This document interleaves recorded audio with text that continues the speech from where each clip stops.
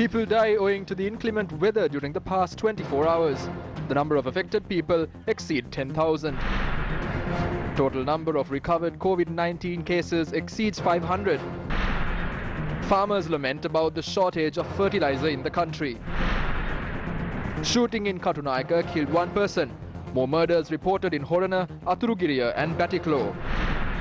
Political views on the Millennium Challenge Cooperation Compact. A very good evening and a warm welcome to Primetime News on TV1. 2 deaths have been reported during the past 24 hours owing to the adverse weather condition in Sri Lanka. Now, several parts of the island has witnessed heavy showers and around 1,805 people have been affected.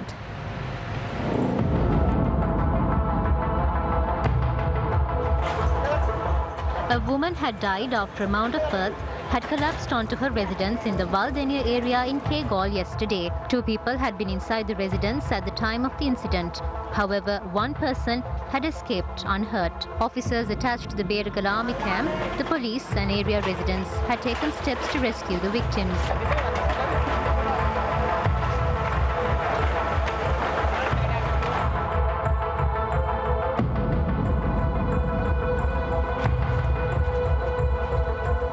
Meanwhile, landslides were also reported in the Varakapola and Udukumbara areas along the Colombo-Kandy main road.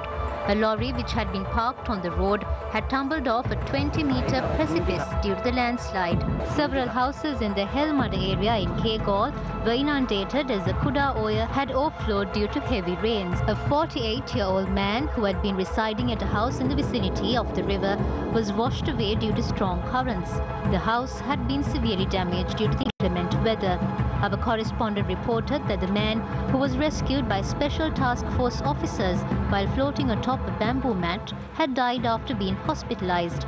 More than 30 houses in the Halamada area have been inundated due to flooding in the area. Heavy rains were experienced in the Mavanalla and Aranayaka areas since Thursday until this morning. Water levels of the Moya had risen as a result of this situation. 2 lorries and 10 houses in the Kongola area have been submerged in flood waters as the Koskotuoya and the Abari Canal had overflowed in the Mavatagama area in Kurunagala. Our correspondent reported that more than 300 acres of agricultural fields in the Kongola and the Matakoda areas had been submerged in flood waters. The water levels of the Ging River have been rising as a result of heavy rains experienced in the Baddegama area in the Gaul district since last evening. Water levels in the river had risen to 2.75 meters at 11:15 a.m. today. Flooding was reported across agricultural lands on the banks of the Ging River, the Ganegama, Navakkada, Babarahikada and Kuttiyavatta areas. Meanwhile, the Ambalangoda Urban Council had taken steps to widen the estuary in the Uravatta area in Ambalangoda as the Halvatura, Ronnaduwa, Talgasgoda and Galduwa areas could be flooded if the estuary is blocked. Meanwhile, several low-lying areas in the Vakwala area in the Gaul district have been flooded due to the inclement weather in the area. Garbage was seen strewn on the Vakwala bridge that runs across the Ging River. Water levels of the Kalani River near the Nagalagam street had risen to 3 meters at 10 a.m. today. Dredging activities had taken place along an estuary of the Nilwala River in the Thotamuna area which had been blocked this morning. This was with the participation of Disaster Management Centre officers in Mathura. The flowing of water had been obstructed by a large layer of sand which was witnessed near the estuary at around 11:40 a.m. The water levels of the Nilwala River had also risen due to heavy rains. Spill gates at the Vimala Surendra Reservoir were opened after heavy rains were experienced in Hatton last night. 2 out of the 3 spill gates in the Lakshapana Reservoir were also opened. Meanwhile, our correspondent reported that transportation along the Hatton Norton Main Road in the Palekuda area had been obstructed after a mound of earth had collapsed onto the road. A house in the Diagala area in Hatton had been damaged after a rock had fallen onto it last night. 4 Force spill gates in the Mahaveli Dam in Polgolla were opened to prevent flooding in Kandy and the surrounding areas. Irrigation engineers in Mahaveli have advised residents of downstream areas to exercise caution as 8,000 cubic feet of water is released per second. Certain areas in Giru-Ulla were inundated after heavy rains were experienced last night. More than 200 people belonging to 65 families who had been residing in the area have been affected due to this situation. The Newsfirst.lk road in the Kotiyakumbare area had been inundated due to heavy rains. 21 houses in the New Valikanda village, the Samruddhi village and the Youth village were damaged due to heavy rains experienced last night.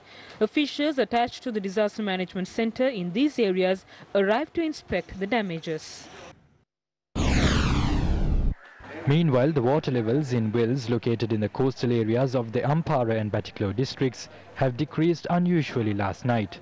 Residents of Kalmune, Saindamarudu, Nindavur and several other villages had left their homes in fear of this situation. When we checked our well, we saw that there was less water. The people left their homes out of fear.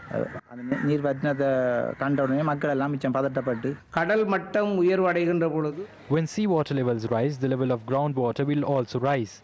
When seawater levels drop, then groundwater levels will also reduce. This is a common occurrence. The people do not have to fear about an earthquake or a tsunami. The Department of Meteorology has informed fishermen to avoid setting to seas until further notice is given. Due to the cyclonic storm forming in the Bay of Bengal, all fishermen have been requested not to set to the seas until further notice. As a result, a large number of segment of fishermen in the country avoided engaging in fishing activities today. The Sri Lanka Navy took steps to turn back a group of fishermen that had headed into the seas of the Trincomalee coast earlier today. This was a situation at the Trincomalee Fisheries Harbour.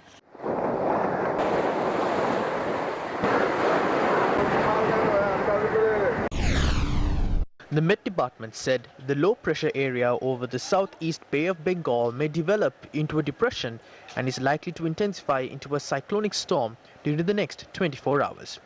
Due to the influence of the system, the prevailing showery conditions over the island, particularly in the southwestern part, is likely to continue further. The Met Department forecast showers or thunder showers of 150 millimeters to occur in the southern, western, Sabargamuwa and central provinces. The National Building Research Organization has classified districts at risk of landslides under 3 stages. The first sector will consist of areas that saw more than 75 millimeters of rain over the last 24 hours. If the current weather pattern and heavy rains continue, area residents are requested to remain vigilant for landslides, earth slips, sinkholes and the risk of boulders being displaced. The second sector are deemed as risky areas. These include areas of heavy rainfall exceeding 100 millimeters within the last 24 hours. People are asked to remain vigilant to risk of landslides, earth slips, sinkholes, and the risk of boulders being displaced. The third sector is marked with the color red and is the region from which people must evacuate. These include areas of heavy rainfall exceeding 100 millimeters within the last 24 hours. No such areas have been reported as yet, however. Residents of these areas are advised to evacuate and head to safe areas. Senior citizens who visited the post office in Hatton today to obtain their allowance had to leave the premises empty-handed. The post office, which is generally open for a few hours on a Saturday, was unfortunately closed today.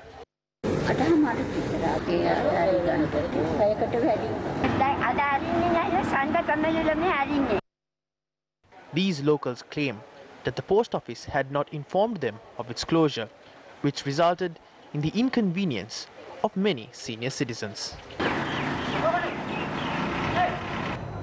Landslide warnings were also issued to several areas. Take a look at more local news. Farmers are queuing up these days to buy fertilizer. Farmers in Dambulla are also helpless as the seeds they had received were deemed to be of low quality. In Kalpitia, chili farmers who are unable to put the crops to market are now facing several issues. Vendarua is a traditional agricultural village which dates back to the period of the kings in the central province of Kandy. This village has about 250 acres of land that was cultivated during the Yala season. Over 350 families make their living through farming. As with a number of areas across the island, Vendarua also faces the problem of not having sufficient supply of fertilizer. They allege that the authorities have not come to the area to inquire about fertilizer situation, even though they have started cultivations. දැන් පොහොර එහෙම ගන්න එහෙමත් නැහැ කොහෙවත්. මේ රජයෙන් ඉතින් මොකක් කියන්නේ පොහොර ටිකක් ඇවිල්ලා තියෙනවා ඒක බෙදන්න ඕන කියන සැක මේ අහවල් තරමක් කියන්නේත් නැහැ. බීජ ටිකක් ගන්න නැහැ. කලට වෙලාවට පොහොර ටිකක් ගන්න නැහැ. මාත් කන්නේ කුඹුරු හීම් බණ්ඩි වෙනකොට පොහොර ටික ගෙනත් දුන්නේ. දැන් ඉතින් මොකුත් නැහැ. ඉතින් වැඩි පොහොර වලට ගිහින් තවුමෙන් ගිහින් බලලා ගෙනෙන එක තමයි තියෙන්නේ. ඉතින් රජයෙන් කියන සහාදාන පොහොර තියෙනවා කියලා ගොවියන් සේවකයන් සහාදාන පොහොරක් නැහැ මොන මගුලක්වත් නැහැ අපිට ගන්න දැන්. ගොවියා කියන මිනිහා ගොනාට මන්දවල තියෙන්නේ. රජයෙන් මේවා නිසි ක්‍රියාමාර්ග නොගත්තොත් එහෙම This is the manner in which farmers in the Kaikaval area in Matale were queuing up last night to buy fertilizer at concessionary prices. However, the Matale district officers of the Consumer Affairs Authority had arrived at the site following a complaint that the fertilizer was being sold at a higher price. A heated situation arose between a group of customers and the employees at the fertilizer shop as a result.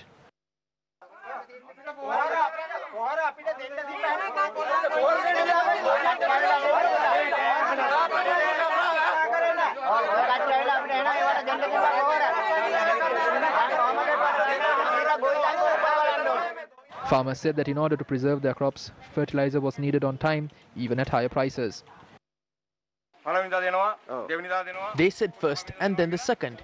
If we don't have that facility from the government, no one will care what the company is doing. We will buy without considering the price. We would like to buy at the control price, but we need it on time. That's what a cultivation requires.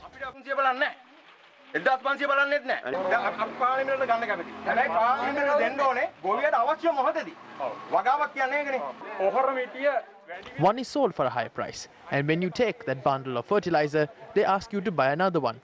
It can't be done as per our law. On the farmer's side, we are not looking for money. We are trying to get the material we need. We are the Consumer Affairs Authority. We stand for the consumer, not for the businessman. You can't sell at a higher price just because of a shortage. Issue the fertilizer to them in the order of the queue. But there is no place for a black market anywhere. That's our job. The Consumer Affairs Authority instructed the shop owner to sell the fertilizer at reasonable prices.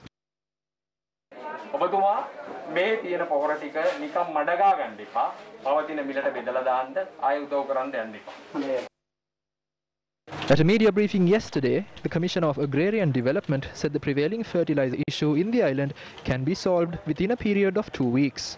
Though approval was granted to distribute fertilizer to all farmers simultaneously, there was an issue with financing it. The funds were obtained by releasing the fixed deposit maintained by the Agrarian Services Committees. I believe the fertilizer issue can be solved within the next 2 weeks.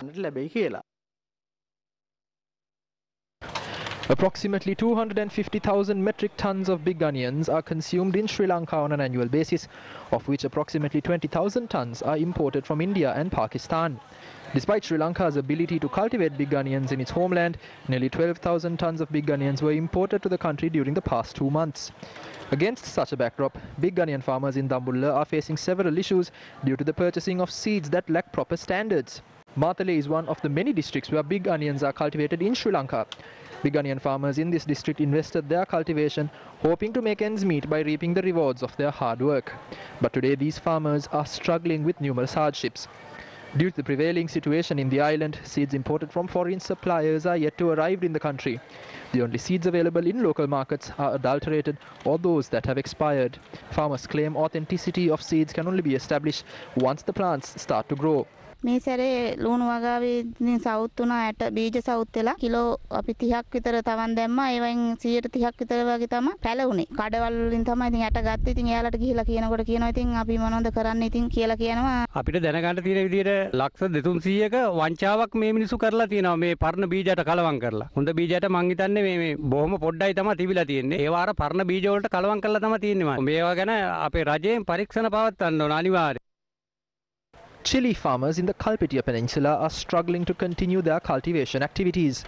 With the wholesale price of chilies plummeting in the local market, these farmers are now on the brink of abandoning their cultivation.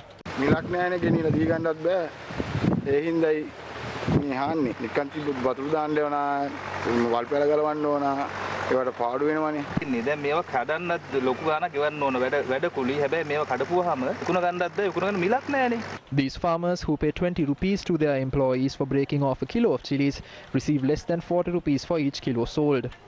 These farmers urge the government to intervene in this matter and to provide them with a fair price for their produce. As mentioned in our bulletin before, landslide warnings have been issued to several areas in Sri Lanka. Landslide warnings have been issued to 9 districts in the country. They are Galle, Matale, Ratnapura, Kalutara, Matara, Colombo, Kegalle, Kurunegala and Kandy. Senior scientist at the National Building Research Organisation, Dr. Wasantha Senadira, expressed the following views. Level 1 warnings have been issued to the Galle, Akmimana, Bope, Poddala, Nagoda, Tawalama and the Nelua areas in the Galle district. Level 2 warnings have been issued to the areas in the Baddegama Divisional Secretariat. Landslide warnings have also been issued to the Ukuwela Divisional Secretariat in the Matale district, the Heliagoda, Kuruvita and Ayagama Divisional Secretariats in the Ratnapura district, the Agalawata, Palindanawara, Bulat Sinhala, Walalawita, Horana, Ingiriya and Matugama Divisional Secretariats in the Kalutara district, and also the Pitabeddara and Kotapola areas in the Matara district. Parliamentarians who were given the mandate of resolving the problems of the people have found themselves in the midst of a debate on reconvening Parliament. The President believes that he has been constitutionally vested with the powers to implement his work plan. If the opposition wants to challenge it, they can go before court and seek redress. However, they will not do that because their conscience knows that the verdict will not be given in their favor. They are trying to create a public discussion about it by blaming the government of doing something unconstitutional.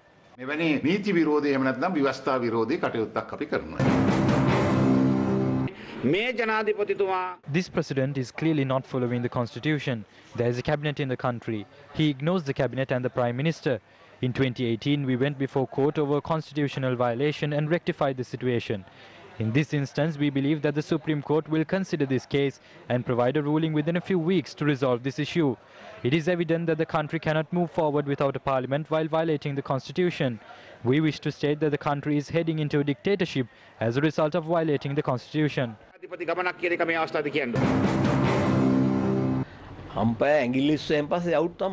Once the umpire raises his finger, it is ruled out. When he raises both his hands, it's a 6.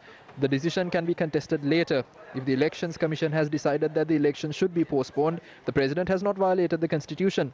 A strong leader does not take such issues before court to aggravate the situation and destroy the financial strength of the country.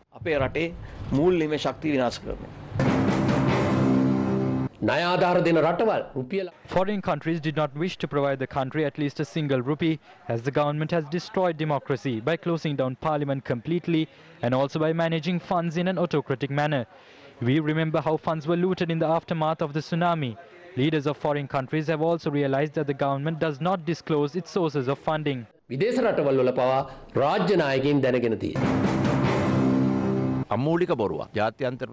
is a blatant lie. On which occasion has the international community accused us of violating the Constitution? When did they say the government does not abide by the Constitution? When did they say that the President's conduct is wrong? It is these people who are sending out such messages to the international community. If a person was elected by the people, how can he become a dictator? Are the people saying that Gotabaya Rajapaksa is a dictator? No one says that. If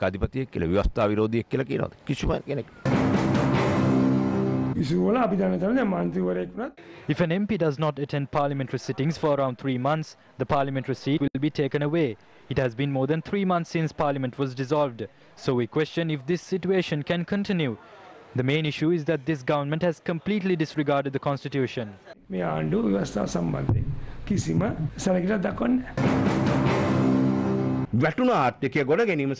Korean citizens handed over their jewelry to the country's treasury in a bid to uplift the economy. They wanted to rise on their own without depending on anyone else. We need to have the same patriotic feeling. So please prepare yourself to go beyond the comfort zones and fulfill your duty towards the country. The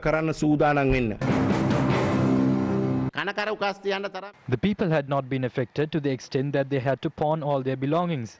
The government is receiving a huge income. We have to examine the people who became rich during the last 10 years. We have to start off with the Rajapaksas. If anyone has looted funds from the central bank or any other institution, they should also be examined. If we can do that, the people will be willing to pawn all their belongings and support the government. The funds received by the government and the expenses should be approved in Parliament. However, they are afraid of reconvening Parliament.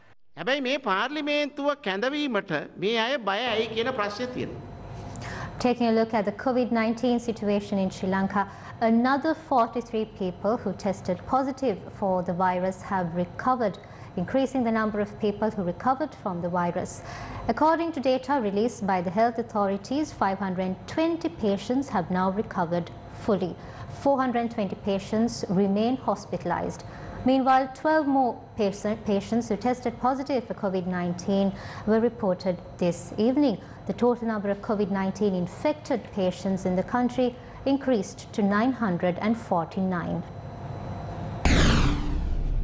Meanwhile, PCR tests were carried out on residents of Bandaranayake Mawatha in Colombo today. The tests were carried out by the Colombo Municipal Council. 50 people who were in the area when it came under lockdown were also subjected to these tests. Meanwhile, all vehicles entering the Avisavela town were inspected today. Temperature checks were also carried out on passengers who had been travelling by bus.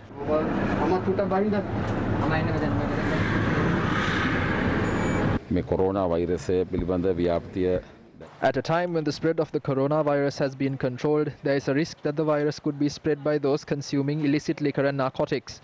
We are going to implement a plan to curb the consumption of illicit liquor and narcotics. In the Western Province, it is the Colombo and Gampaha districts which are under curfew. The people, based on the last digit of the NICs, can travel to the nearest store to purchase essentials and medicines. Nearly 5,000 people are undergoing self-quarantine in the Western Province. Our duties will reduce slightly only once that is over. We will approve leave for expectant mothers and those who are sick. The COVID-19 Healthcare and Social Security Fund has received more than 1 billion rupees in donations. Taking to his Twitter handle, President Gotabaya Rajapaksa thanked all those who had contributed towards the fund. The tweet noted that the funds would be utilized with complete transparency and will be audited in due course. The president said that these details would be shared with the public in the near future. Leader of the Samagi Jana Balawege, Sajith Premadasa, expressed the following views via social media today. The World Bank has granted Sri Lanka a concessionary loan of $128 million to develop our health sector. We urge the present government to utilize these funds to empower and develop our country's health system. We need more ICU beds and we must provide our medical staff with sufficient protective equipment. We can utilize the manufacturing sector in our country to manufacture these equipment. The Indonesian government has set up a mechanism to attract US investors and other businesses deviating from China. This mechanism has proven to be a success. Sri Lanka must follow such a mechanism as well. We must attract investments that are divesting from China due to the prevailing situation. We must construct manufacturing parks and incorporate more technology into the investment process.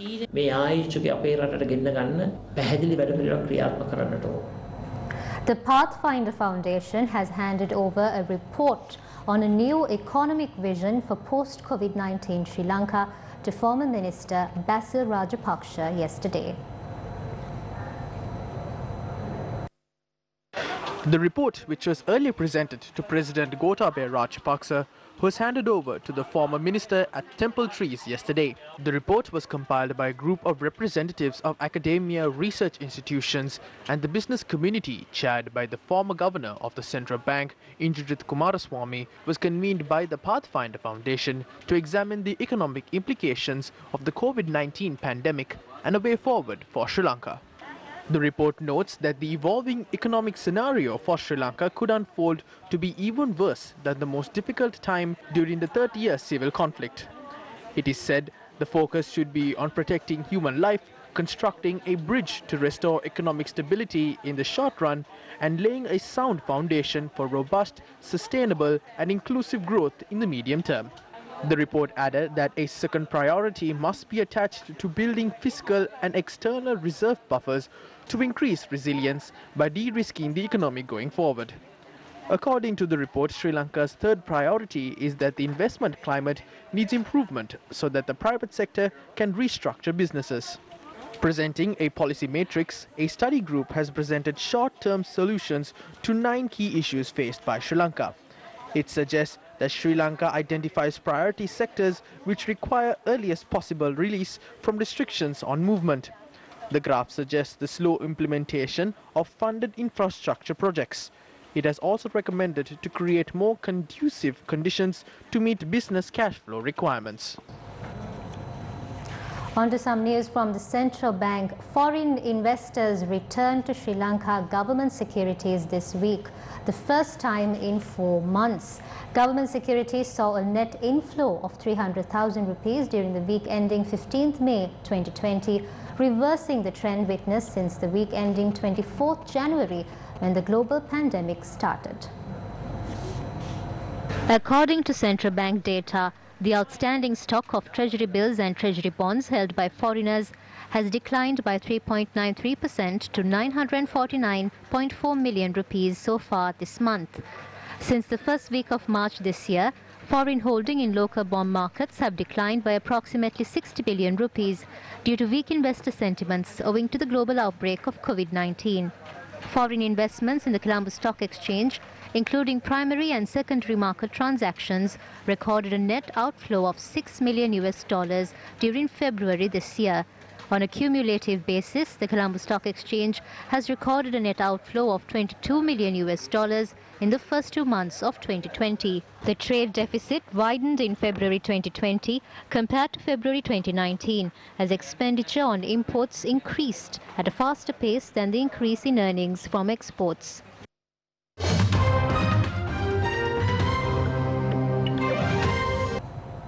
Back to some local news. Next up is Crime Watch.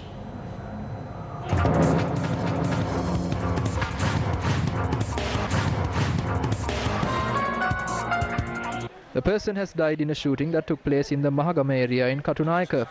The shooting had taken place owing to a personal dispute last night. The victim had been travelling on a motorcycle along with his brother at the time of the incident. I was heading towards the shop with my brother when the shooting occurred. That is all I remember. They targeted me, but it was my brother who got shot. My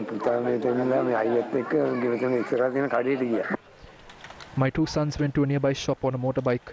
Then a person called Ralia was seen with a weapon. I don't know whether it was a pistol or a gun. When the shooting was carried out, my son who died fell off the motorcycle. Another person chased my other son with a sword.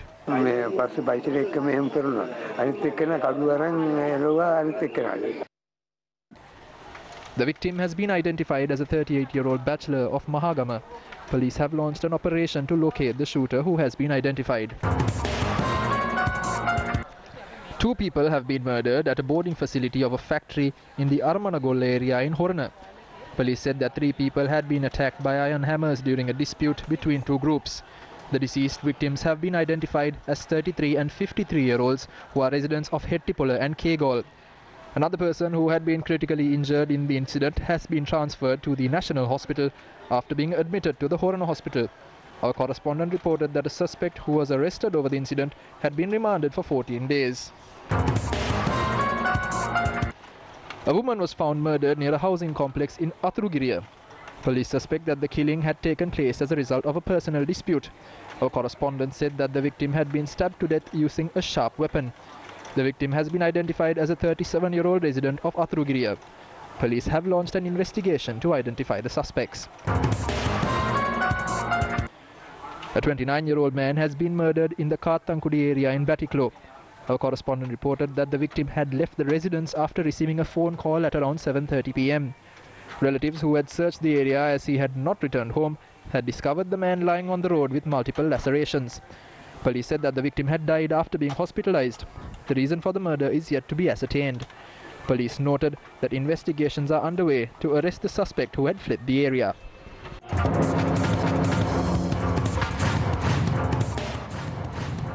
Various views were expressed regarding the American Millennium Challenge Corporation Compact in the political arena today. Yesterday, Propaganda Secretary of the Janata Vimukti Peramuna, Vijitha Herath, urged the government to express its stance on the agreement.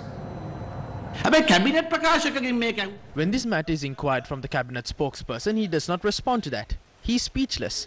We are asking the government to express their official stance regarding the MCC agreement. Are they going to go ahead with it or not? Before the election, they said that they will not sign the MCC agreement. Do not sign the agreement. The people gave them the mandate to abstain from signing it.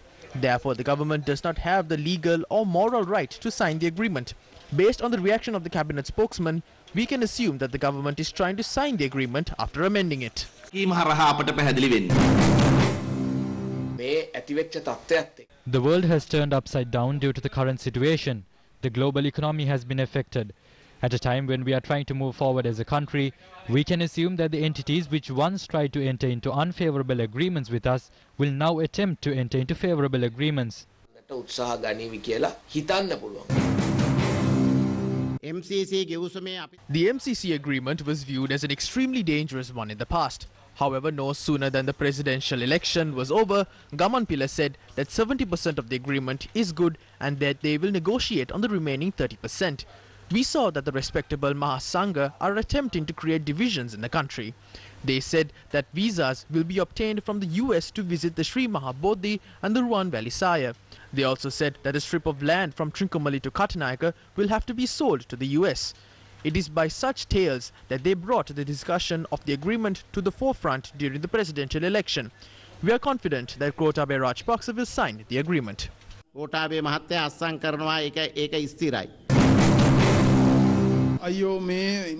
The opposition is shedding crocodile tears over the MCC agreement. The agreement that was about to be signed by the United National Party will not be signed under the administration of Gotabaya Rajapaksa and Mahinda Rajapaksa. That has been said very clearly. We are not ready to sign the MCC agreement if it contains clauses regarding land ownership, irrespective of the other clauses that it may contain. Gotabaya Rajapaksa or Mahinda Rajapaksa should publicly declare that they do not want the MCC agreement and that they would not sign it. Neither one of them have spoken about it. Instead, a few of the henchmen were asked to say that they do not want the MCC agreement as it betrays the country and that the people cannot go on pilgrimage to Anuradhapura. That is what was said before the election. However, both of them did not comment on it. They have appointed a committee. This committee will now recommend to make a few amendments to it and obtain the grant. That is the reality. Those residing in urban areas may not understand the gravity of the human-elephant conflict. Newsfirst has continuously reported on this matter as we understand the importance of the lives of humans as well as the elephants. This is yet another report on the ongoing human-elephant conflict in our country.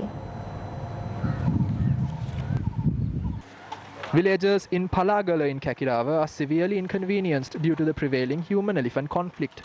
Of the many local villages facing this problem is the Karavila village, located adjacent to an elephant pass situated in between the Kahallapallakale Wildlife Sanctuary and the Kalawava Wildlife Sanctuary. The ongoing human-elephant conflict has not only caused damage to the properties of these individuals, but have also claimed the lives of their loved ones. This electric fence, which is 4 kilometers in length, that once served as the only solution to the human-elephant conflict, has been damaged by a group of unidentified individuals, only adding to the burden of these locals. As claimed by locals, the reason for the damage is due to the opposition of a group of individuals currently residing in a property on the other side of the fence. A tense situation arose when Subject Minister S.M. Chandrasena arrived at the property in question.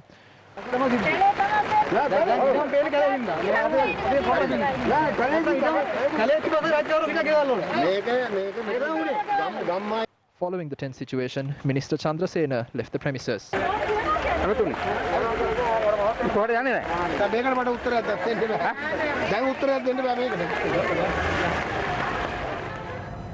A group of youth in Polonnaruwa who were engaged in different occupations have resorted to farming at present. Agricultural lands in Bisobandara area in the Polonnaruwa district have been abandoned in the recent past as they were located on marshy lands. The All Ceylon Farmers Federation and the Kaudulla Farmers Federation worked tirelessly in order to combat this issue. These farmers are setting a precedent for all of us as they prepare to cultivate and reap a harvest on these lands which have been abandoned for several years. This group of youth hopes to distribute the harvest among the destitute in the village. The theme song of the Gammed the Nagitimu Sri Lanka campaign has garnered much popularity since its debut. It has acted as a harbinger of hope. On that note, we leave you tonight with yet another rendition of Nagitimu Sri Lanka. I'm Zinat Musafir and tonight's interpreter was Tarika Gabriel. Thank you for watching News First. Good night.